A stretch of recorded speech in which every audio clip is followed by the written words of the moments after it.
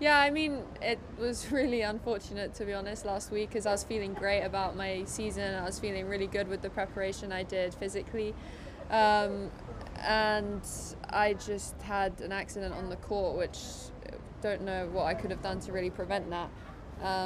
But I'm just taking it a day at a time, honestly, and just trying to every single day try as best as possible to see and make progress. And we'll see, hopefully by Monday or whenever the tournament starts, I'll be okay and ready. But we're just taking it a day at a time and not trying to expect too much at this point.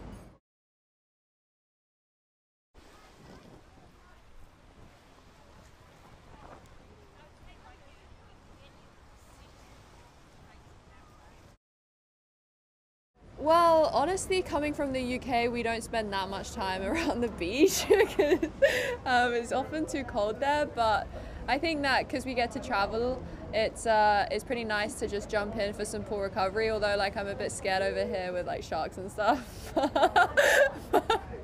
But yeah, for recovery, I might do it for the legs. So you just put your foot in and then. Well, I kind of just like to look at the water and then get on it with a jet ski or something.